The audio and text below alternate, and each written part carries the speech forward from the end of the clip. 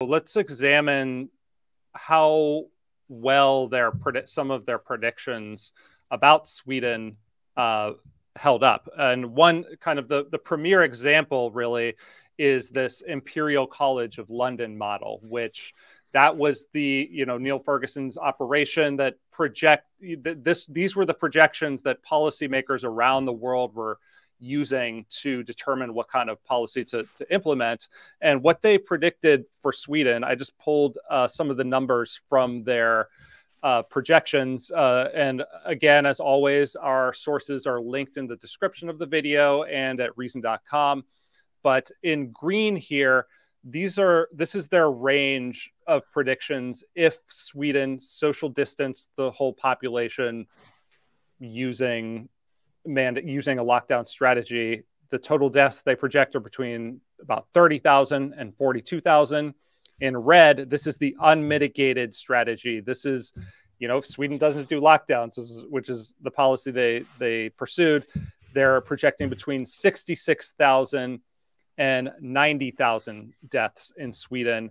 The reality here, I pulled from the WHO's COVID-19 dashboard. By the way, this projection was for July 1st. So deaths by July 1st, 2020. Deaths by July 2nd, 2020 were 14,633. So about half of the projection with a mitigation strategy. And then, the total death rate was, I think not even 30,000 at the end of the day from COVID-19. Continuing through, putting Sweden in the context of other countries. This is from your policy paper, a slide that I pulled, Johan.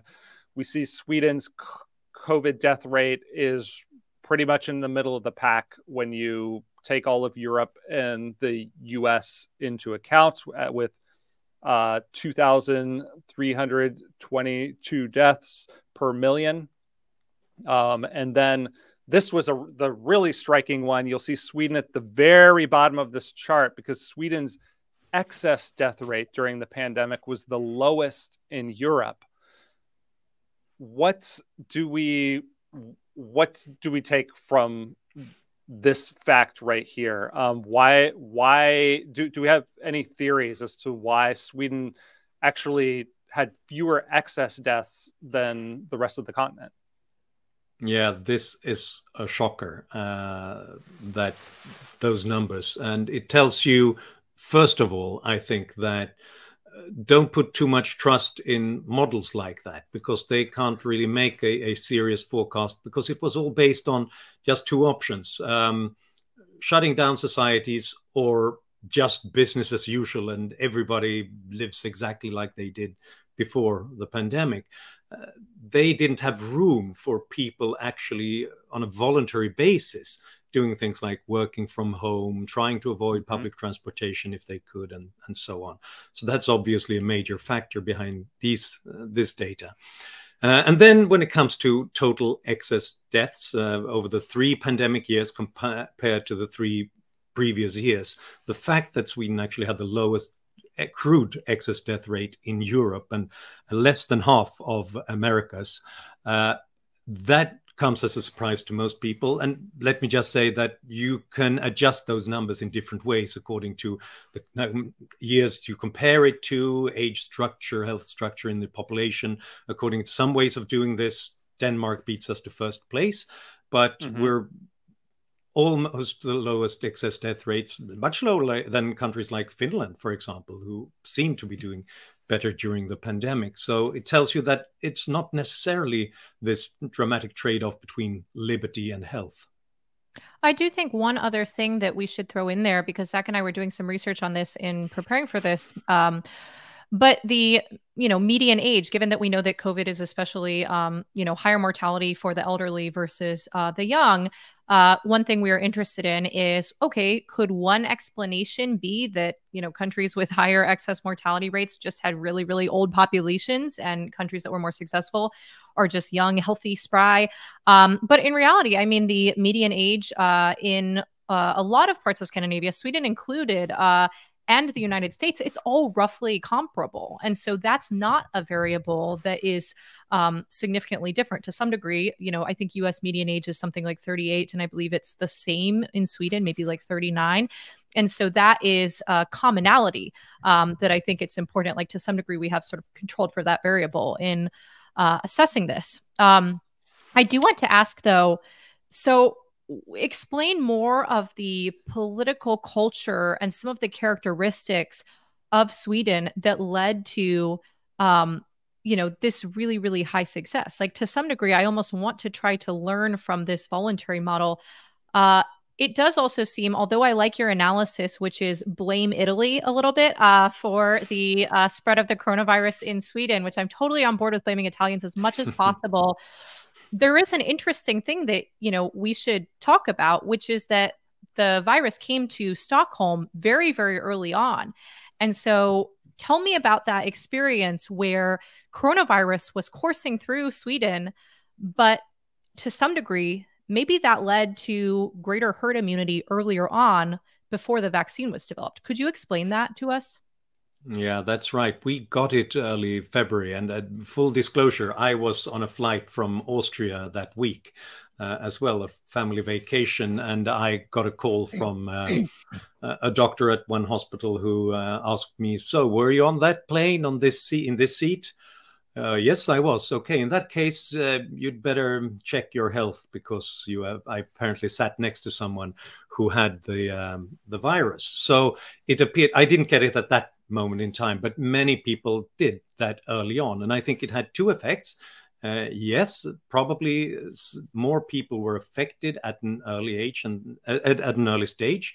And obviously that can help later on to create some sense of some sort of immunity against it, but also that it seemed like it was already too late to do anything about it. The virus was already here, whereas some other countries like Norway and Denmark thought that, okay, it might be heading our way. Let's just shut everything down for a month or so. And that's why it seemed like Sweden was doing so much worse early on than others.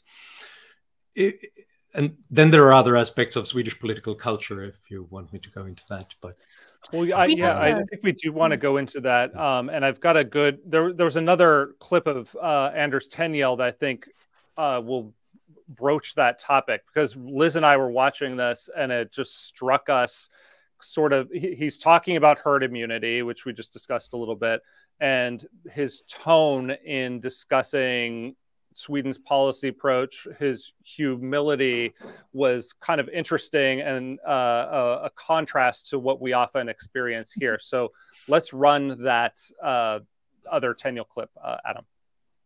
Can you regard a situation in which your country has getting on for 30,000 infections of COVID-19 in the population, has a death toll which is significantly higher than your neighbours, standing at around 3,500.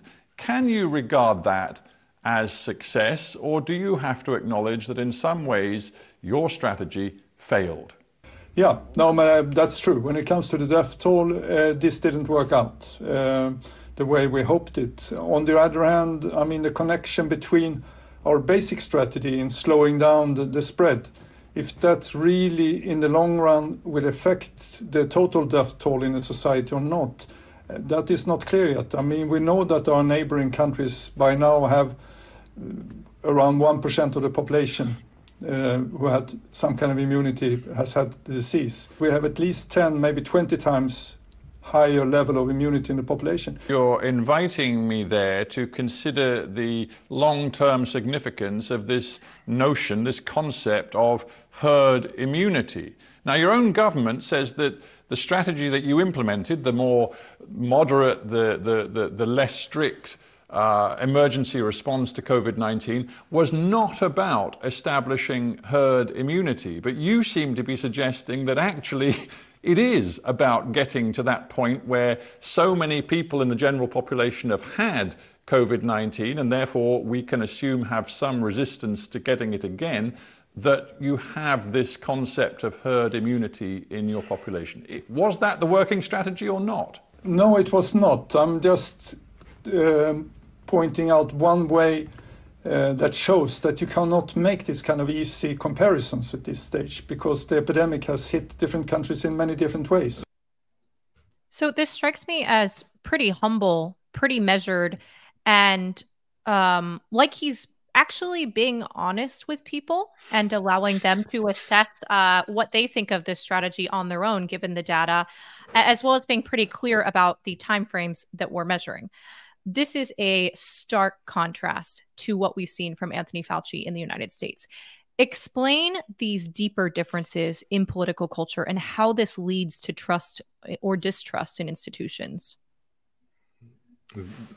This is very interesting, because I think that here Sweden is the outlier, and it's partly a result of the kind of division of powers that exist in government. In government in Sweden.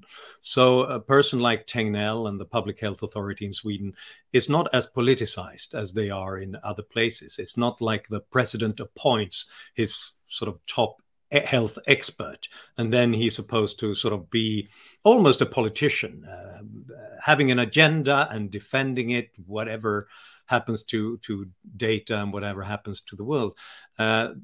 Those health authorities, other government agencies in Sweden, are supposed for hundreds of years to be fairly independent. Now, that's not always a good thing, but it might be in certain instances, because it often means that they don't have to play politics. So the boss of an agency is appointed by the government, but on a longer mandate. He's not replaced when there's a new government in town, a new prime minister, which means that they're supposed to be less about a political agenda, more about following the law and following the data wherever it goes.